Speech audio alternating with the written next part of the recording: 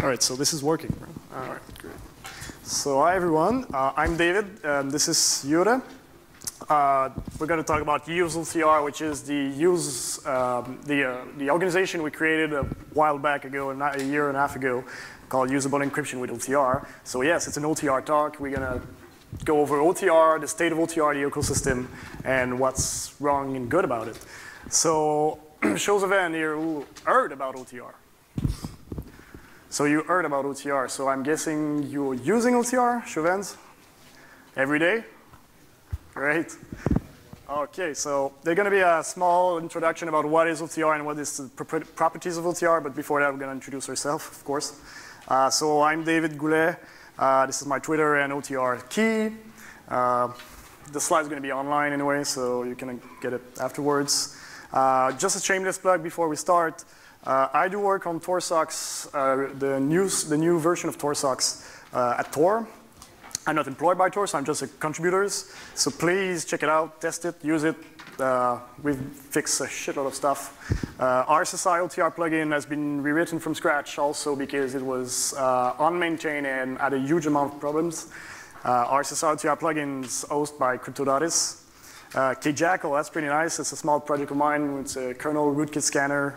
Linux kernel rootkit scanner, it works on 3.13. You load the module, scans your kernel, and it checks if there's a rootkit. And finally, LTTNG is what I do in my day job. Linux Trace Toolkit, maybe some of you saw me yesterday at the LTTNG tracing talk. So please contribute, test them. It's pretty fun stuff. And Jure. So my name is Jure van Bergen. I'm also known as Dr. Wax. I would actually like to add something about the ASC plugin we have been creating. If there are any ASC developers out there, we've been struggling with a bug for a long time. So if you're an IR, SSI, or ASC developer, please come later to us. We would like to have a chat with you. You left that in. Yeah.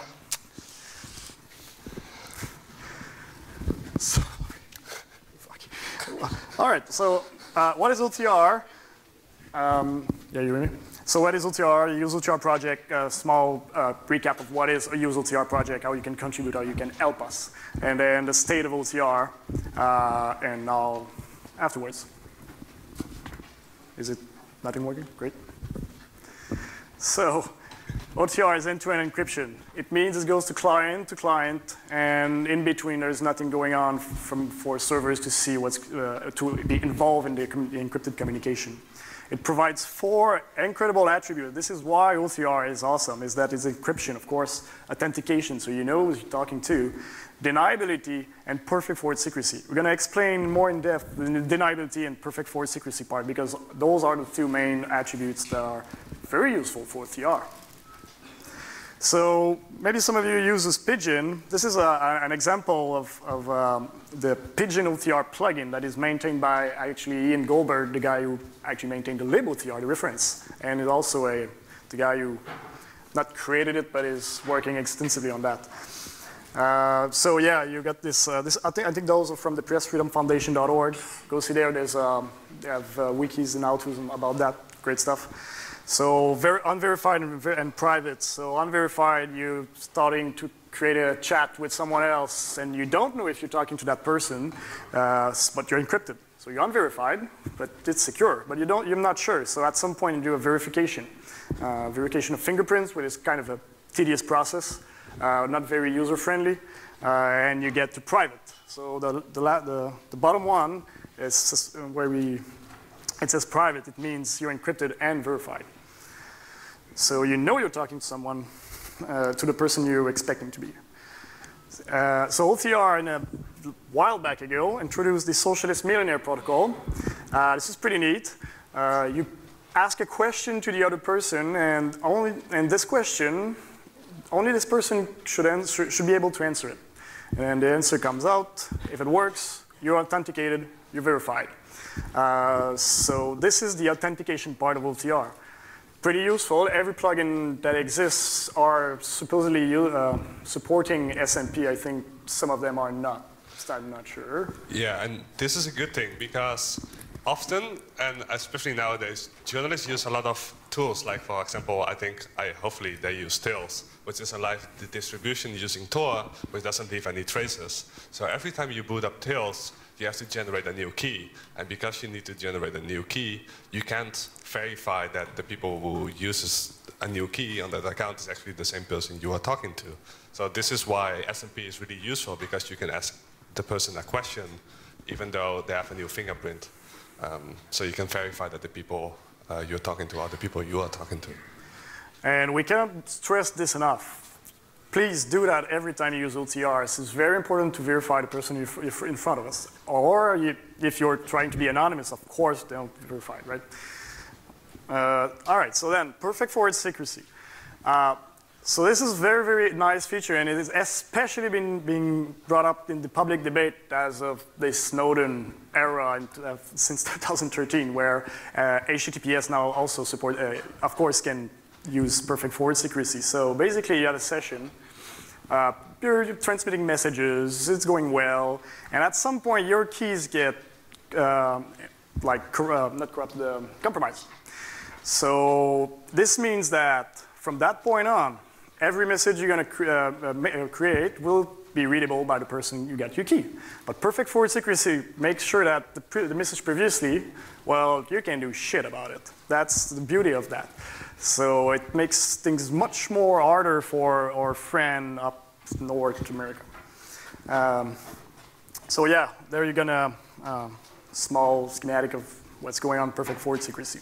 So this is very, very important in terms of cryptographic and security standpoint of view, where it adds very strong cryptographic attributes and guarantee to your communication that are pretty much secure. So all right, so the deniability part. So OTR has been created with the deniability feature, which explains like this in lamest term. Hopefully we didn't make any mistake, because to be honest, we're not cryptographers at all. We're just developers. But basically, deniability means you are pretty sure, you're assured that you receive a message from Alice. So this is what OTR provides you as guarantee. But you can't prove that it's been written by Alice. So what's going on with that is, if you get compromised with OTR, for instance, your communication, well, mathematically, it can't be proven that you actually wrote the message. So yeah, it seems like a pretty nice feature, but actually we don't know if it's being used in court or legal battle at all. And if someone here knows only one case where OTR logs have been used, the deniability feature of OTR has been used, please raise your hand, come in front, speak up. It's very important. Because later on in the talk, we're going to talk about the multi-party OTR situation, and deniability is one of the big problems in there. All right, so yes, protocol agnostic. This is very important. Basically, OTR is just base64 messages that are transmitted over any protocol. So if you want, you can create a Twitter OTR session. So this is very great. This is pretty great, pretty good feature. So this is why it's being implemented in a lot of protocol. RC, Jabber, XMPP, and all of those unknown protocol. Offers great security, of course. It's a peer review design, and I cannot stress this enough. You all open source people, yes, but peer review is very important. Collaboration is very important. And OTR for the last 10 years, exists for the last approximately the last 10 years. The design are peer reviewed, the design are checked, are worked in a collaboration on OTR mailing lists in the academics with cryptographers and developers. And this is a key feature where we know it's working, it's a good protocol, and there's a community around it.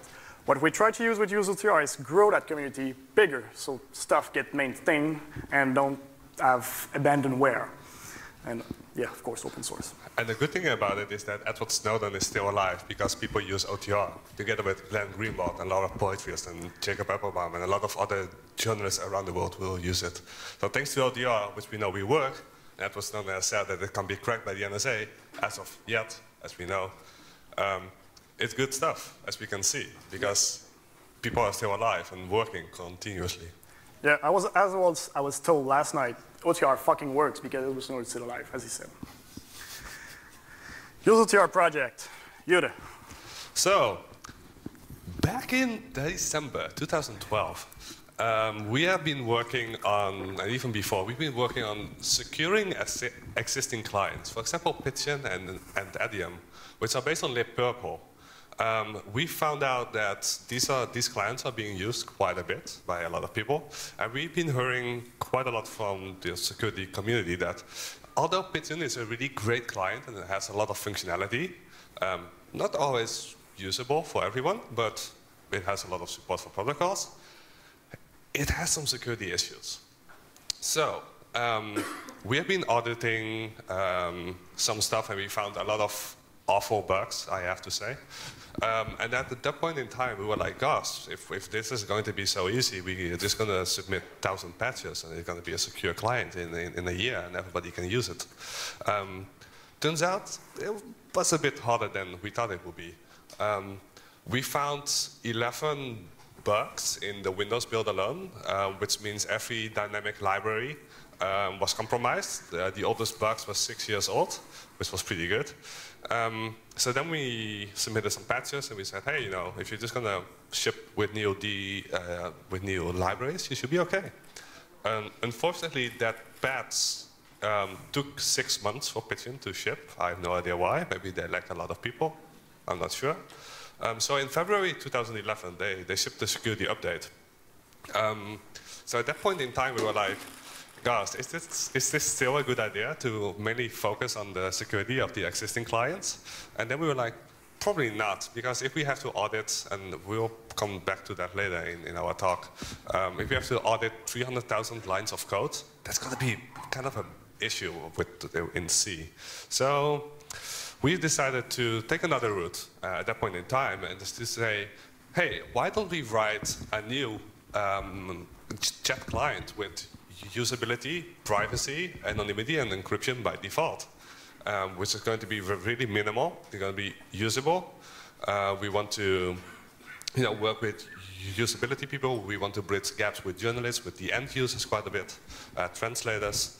And then we were like, well, there's some other stuff as well, and that is that we want to grow the OTR community. So at the moment, we are kind of involved into coming up with ways to make this all better and make the protocols work, the new protocols, like, for example, multi-party off-the-record messaging, having discussions about deniability, how we can improve the client, and what do people need from a new chat client in a really digital age where everybody is on this mobile and having sending a message, and then 15 minutes later you're sending another message. It's really asynchronous. It's not so synchronous as it was maybe 6 or 7 years ago. So we have changed our mission throughout 1.5 years, and I think what we have now is we're going to be stuck with this for fixing everything. Fixing everything. Yeah. Me to go in? Yeah. So as we've said, usability is the name of the game because usability is actually a security feature. So for example, some clients make it, well, it's not always a client issue. It's that sometimes security principles are hard to grasp for the end user. So for example, if you start an OTR conversation and after you're done with the OTR conversation and the person is still online, you finish it. So the other person finishes the OTR conversation and the other people says, oh, it's finished, but if I'm going to send a message, it will say that the OTR conversation is finished and I actually can't send the message. So what does the user do? They will start up Skype or some other client and start chatting with that thing. And that's when you lose the OTR property because you're not using OTR anymore. You are using a normal chat client, and that's fucked up. Then you lose the security of the end user. So usability is a security feature. And we would actually like, Sorry. Yeah, we would like to have more discussions with people who have been working on chat clients, for example, like Python, libpurple, Python, Adium, and Jitsi, and there's countless of others. I think Cryptography is a pretty good example of how a chat client can actually work, and it's pretty usable for the end user, at least more than all the others. Maybe it's not perfect, but it's pretty good. So we would like to have more discussions with developers about usability and also about some security bugs we have found in some clients. So if there are any Jitsi people, for example, in the room, we would like to have a chat with you later on. Yeah. No, hold on. No? Need to talk about that slide. About that slide. Yeah. So as Judy said, usability is very important. I'm pretty sure, like in the last years, everyone has been hearing that, been hammered about that, listening about that. So now the state of OTR. This is the OTR ecosystem in terms of standalone IAM clients. So there we go. You have Psy+, ADM on Mac, of course, Pigeon, RSSI, Jitsi. So all of those uses custom plugin. So OTR plugins are created for that application alone. And so some of them use implementation from Java, the OTR4G, the Jitsi, for instance, I think, and the Guardian project, if you know, the mobile area. I have another slide for mobile, though. Or they use the LabelTR. LabelTR is a C implementation, an API. But they all created, there's no like best practices of creating a plugin. You just use the library and you try to understand what Ian wrote in the comments section, and that's it. So what happened is when we took a look at this situation in the IAM's client, it turns out that most of the clients, except for some of them, the most commonly used, the Pigeon, ADM, Psy+, is being maintained also. Well, actually, the plugins are not maintained, or they're badly broken, they're not maintained, or there's one person sometimes trying to work on that. And this is actually a big issue, because as OTR progress, and actually it doesn't progress that fast, but when it's usually changes version or protocol version, well, those plugins needs to follow, because else there's a huge amount of problem and security problem. So this is one of the reasons we need your help, just to help maintain this thing. So for instance, there's the OTR RFC that is being started by, what is his name, Peter St-Pierre? Peter and Paul Waters. And Paul Waters. It started on the GitHub there. If you want to add contribution or reviewed, great, an OTR RFC, so we can then have clean request for comment and use and implement or OTR well. The DANE authentication also, it's a draft from Paul Wooters. Yesterday there's this talk about DNS, DANE and DNS authentication. I think it's a postfix talk. That was great. This is the same for OTR fingerprints. So again, please review those drafts, check those drafts. They're pretty interesting. Yes, so we're going to have two slides about Pigeon and in purple, and Yoda is going to explain why, and just to show you the issue here. Yeah, so as I've been telling previously, we've been looking into Pigeon and how we can, make things better. So what we found out is that Pigeon is just a bit more than 300,000 lines of C code, which is quite a bit of code. As you can see, if you look at the Tor code size, which is for just a Tor binary alone, it's about 120,000 lines of code. So it's almost 2.5 times, 3 times the size of Tor. And I think Pigeon, do we count plugins in, or is this just the base? It's the old Pigeon code repository, yeah. So it's libpurple, the Pigeon and stuff. Libpurple Pigeon, which is quite a bit of stuff there. And of course, it also has to be multi-party, so that's why I think it's a bit bigger than average. But as you can see, it's quite a bit of C code. So I've been auditing, the internals, and it has a lot of dependencies and other stuff. So we've been auditing that stuff, and I think it's a bit too big at the moment. Could you do the next slide? Yes. Yeah. So since then, this actually came out, I think, a few days ago, which was a pretty good talk about somebody putting in 2 days of his own time into auditing Pigeon and fixing some bugs and submitting patches. A security patch also went out, I think. So since 2005, it had about 60 CVEs. So we've been auditing mainly the 2.0 code base, which is it's getting old, it's getting a bit sloppy. The 3 is upcoming, and I'm really hopeful for that. Apparently, it's going to look cleaner as well. It looks better. So I'm really looking forward. And from what I've seen, it looks more structured, and it looks like they cleaned up a lot of old code and made it better. So I'm really hopeful that Pigeon 3.0 is going to change a lot of things, because it's shipped by a lot of distributions, and it works on multi-platform, on Windows and on Linux. So actually, could I see some hands who uses Pigeon? Yeah. Okay. Yeah, we need to fix this. Right. So there's one point is very, very important, is that if there's libpurple in the room or Pigeon in the room, it's very important to we need to talk about it. We're not bashing Pigeon at all. The Pigeon situation here is that security is not their focus of development.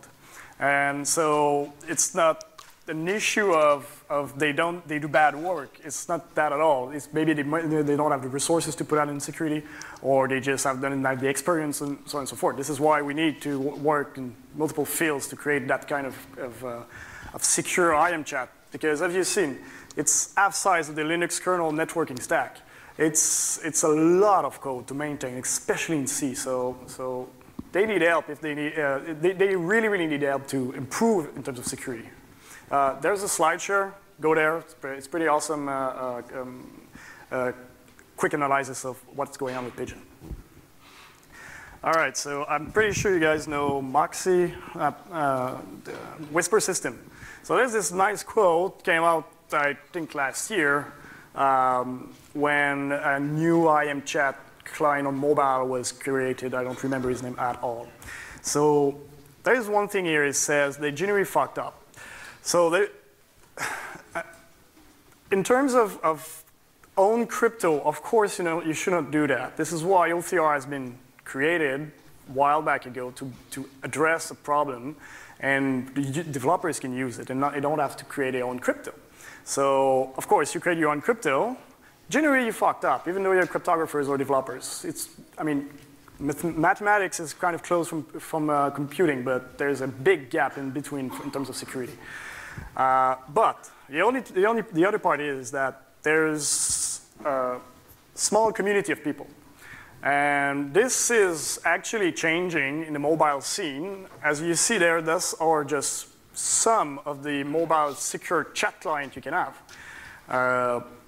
So the thing about why we put on the Moxie quote is it's not like if you want to get involved in creating an IM chat or helping that, it's not because you're a newcomer you're going to fuck it up. It's because they not too much people. So we don't really agree with the Moxie, but again, don't run out your own crypto. So that's the basics. But we need developers to help. The mobile scene is quite impressive also. And we're gonna just talk about one thing here, the Guardian project. So, show hands who knows the Guardian project. And it's not a newspaper. No, it's not a newspaper. It's something different. All right. So the Guardian project is a small organization that's been created. I think they're based in New York, and one of the maintainers there, Nathan, is someone else. Anyway, it's in the United States. They created this OTR client that goes through Tor also. So it uses Jabber with OTR through Tor on your mobile phone. I just don't remember what's the name, the Orbot or Orweb? Yeah, it's been switched recently, right? Or Fox now. Yeah. So this is a mobile metadata issue. And why metadata issue is that with that kind of solution, the metadata problems goes away, where they go to Tor to answer that. Right? If you know the text secure thing, text secure, right? In Redfill, they use, it goes with to SMS with the OTR kind of protocol. And the metadata is still there. So think about it when you use a secure client on your mobile phone. The metadata is very important, especially when we know what they're doing with the metadata nowadays. So yes, Guardian project, it's awesome. They need contributors, so go help them. Yes, all right, cool. MPOTR. So Again, show of hands, who heard about MPOTR, the discussion about that? So that's kind of something new, right? A few. Okay, so MPOTR means multi-party OTR, means group chat. So as of now, if you, apart from RC or some fancy Jabber room, group chat is pretty difficult. So yeah, Skype made it happen, but we all know what's going on in Skype nowadays. So maybe it's not a good idea to use Skype. So at OHM 2013, 30C3, and Real World Cryptography in 2014, there was a lot of discussion with cryptographers and some developers to come up with a solution with the group chat, because in cryptography, this is actually a very hard, I think it's a kind of unsolved situation for this OTR case. And so they came together, they talked a lot, they had sessions, so the two paths that are there are the notes from those two conferences. You can check it out, of course they're open. But the main problem is that when you put a lot of cryptographers in the same room, trying to come up with a solution of MPOTR, which uses group chats, new requirements. What is a group chat? What's going on there in terms of technicality, language, OS, and so on? Well, this is what happened. So the conclusion was, yes, there's the requirements, some requirements we need. Sorry, we have some problem over there, but in the end, it's just, I want that name on that protocol, and that's it. But MPOTR is extremely important nowadays, and so CryptoCat started very recently this project plan, and they have very ambitious deadlines to come up with MPOTR specification. I think it's March or April 2014 of this year to come up with the first draft of the specification after the notes. Thank you. So please check it out. Again, they need help. MPOTR is very difficult, but it's very important to have it right now. Group chat, secure group chat is very important. And deniability of that thing is a huge issue. This is why MPOTR is not, it does not exist today, is that putting 100% in a room, talking to each other, and having this deniability feature, and I repeat, deniability is mean I'm not sure who wrote that, but I'm pretty sure it's come from that person, makes it extremely hard. So for the last months, the discussion were, do we drop deniability or not? And again, there's a huge discussion about the legal precedent of deniability and is it useful, blah, blah, blah. But hopefully we try to come up with a solution soon, because this is really, really needed. Just gonna talk quickly about CryptoCat here. Oops. So CryptoCat is inside the browser. So I'm pretty sure you all heard about CryptoCat. There's been some issues with CryptoCat. Of course, if you don't write code, you don't write bugs. So it's inside a browser, it's a plugin. And the name of the game of that was usability and easy access. Because with CryptoCat, you can still stalk and share your delusions on Facebook, and while chatting securely. So this user interface, there was a lot of work in the UX and the UI. I didn't have a slide for that, but they work hard for that. But the problem is that they have, of course, they have security issues, and people are using it. So this is kind of dangerous. So it's a kind of catch-22. You don't have users, of course. You can progress. You can progress and improve, but you need security in the end to have more users. So, but again, CryptoCat, as of now, in terms of group chat, it's the only solution out there, like realist solution in terms of OTR and group chat. So yeah, one does not simply usability property. Yeah, we got that. We do need standalone IM client today. Of course we need, because desktop are still being used, and it's a good thing not to put everything on your mobile phone. So yes, I'm trying to go fast because it's 10 minutes. So yeah, IAMS client, easy migration. So you have a Facebook account that works with XMPP. Well, use that, fine. I will put OTR on that, and that's it. And just don't depend on the web browser also, because this is today's the biggest attack vector. So maybe it's a good idea to have a chat in the web browser, but it's also a good idea to don't have that. So yeah, you remember those in 2000, right? So those are the old AOL, MSN stuff. Nothing has really changed. Yeah. Huh? So the issue is that nothing changed in 2014. Still here today, nothing's changed. I mean, we still see that kind of interface. But the problem is that you have this new reality now where when you send a message, you don't expect the person to be online or offline. You expect just this person to receive it. So yeah, the text is pretty funny, but there's also one thing here is the date. So I send a message, and then an hour later I send another message, and at some point this person's going to reply. But this means that chat brings asynchronous. The new chat now being used on multiple devices. They sync and async. It's protocol agnostic, basically. Your mobile phone integrates everything nowadays. And so why we are still using those old AOL thing? That doesn't work anymore. So the protocol needs to be improved. As OTR needs to be an MPOTR, and OTR has to be changed, improved to support asynchronous communication, for instance, and stop being that difficult to use in normal client. So last slide. Go check that link. It's pretty awesome. It's the Chatfesto. Thanks with the guy at Leap, the L encryption access project. Chatfesto, it's actually new basic requirements of what a chat is today, and we should think about that to create IM communication software. So yes, I'm going fast, but this is the time we have. Big thanks to Leap. Come on our channel, use OTR, go on OTR and OTR dev if you're interested. This is where the dev happens. Well, use OTR is just to chat the people who create plugins OTR, go on that channel. We bridge developers from different projects there.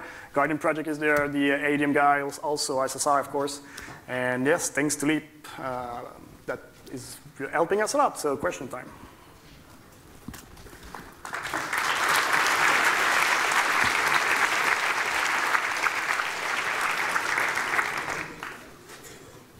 Can I remove that?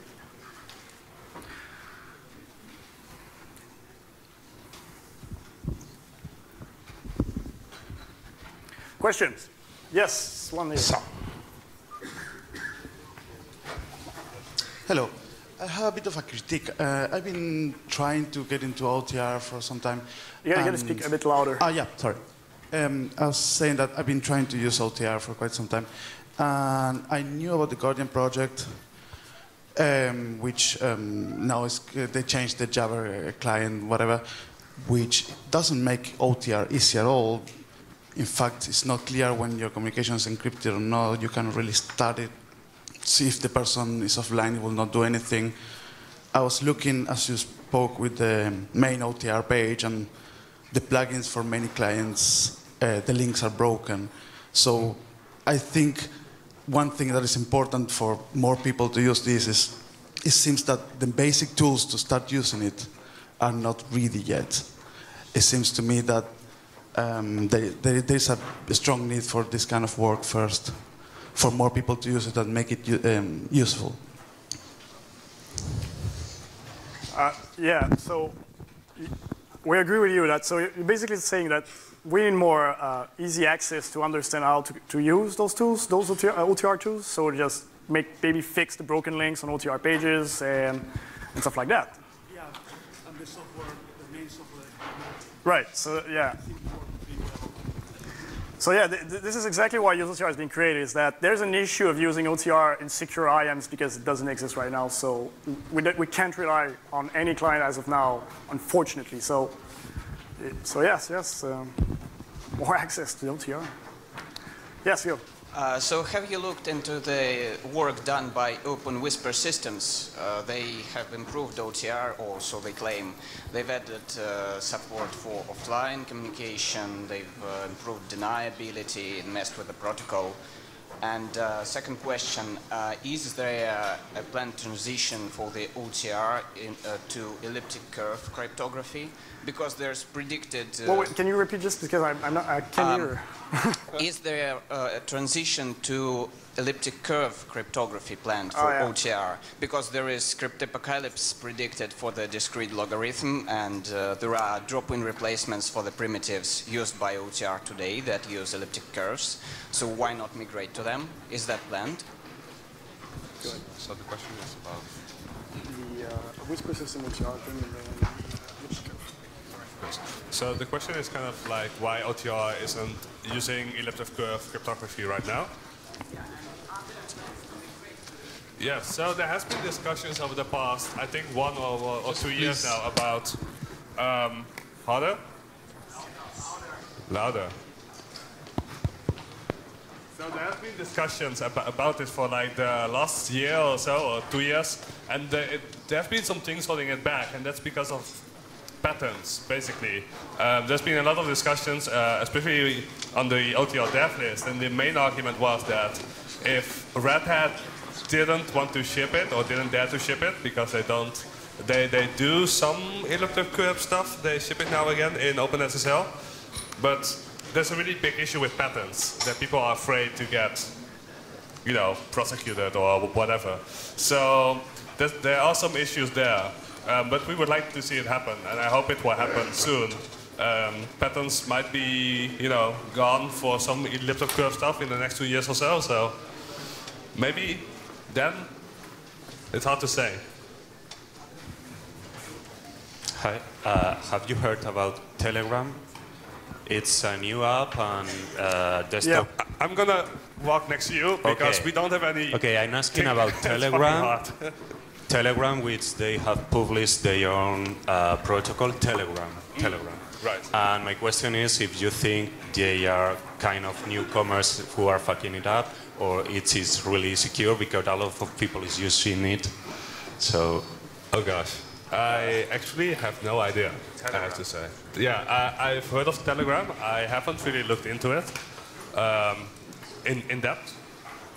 Have you? Yeah, Telegram's kind of, they were very outspoken, but Moxie, who you quoted just now, kind of destroyed their protocol in a couple of hours. There's your answer. Any other questions?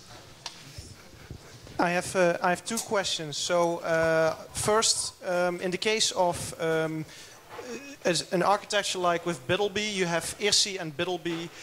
Where do you think that OTR should be? Should it be a plugin in Biddleby, or should it be a plugin in the front-end client so that even Biddleby itself doesn't see what you're communicating? I can answer you right away. So Biddleby, I'm pretty sure, can be set up remotely. So you can access a Biddleby server through the internet. So there you got your answer. You don't have end-to-end encryption if you do that. So use SSR OTR, not Biddleby OTR, just for that reason. Okay. And the second question, most of the clients you showed have logging functionalities, and I've only found one client where it's possible to, when you go OTR, automatically turn off the logging. Yes. Is this something you're planning on doing, or should somebody else do? We've been discussing as well with the ADM person, who unfortunately isn't here, but he has been working on a new release for a while now, and he has some pretty neat features, including logging disabled. Finally, fucking finally. There's a debate about that where you say, well, maybe I want to be able to log or not be able to log. So now the consensus is, well, just give the choice not to log. I think the choice should be that for every OTR conversation you start, you give some kind of screen that says, do you want to log this conversation or not? Or even if it's logged after the fact that you finish the conversation, it should still be in memory and not on the disk itself. There is also the BitMessage protocol. What are your thoughts on that? The what? The protocol of BitMessage. BitMessage. It's also a client which aims for metadata hiding email. So basically each message is encrypted with the public key of the receiver, and all the messages are mixed within all the clients. So you don't know who sent the message. So I think when BitMessage actually got started, I think a year ago or something like that, people looked at it, and I also looked at it, and I laughed at it. I think it got better now, but you know, it's still new. It's still a new protocol, so it needs some time for people to evaluate it and make it better. So all these things take, you know, time to make it better. I've no idea. I heard that the security model for the multi-party OTR is not fixed because at each conference you don't say exactly the same things. Do you think that you will let some time for the cryptographer to propose protocol when you have the security model, or you will just do with the cryptographers that you have in your team and try something and don't go to the classical academic stuff and publishing and testing.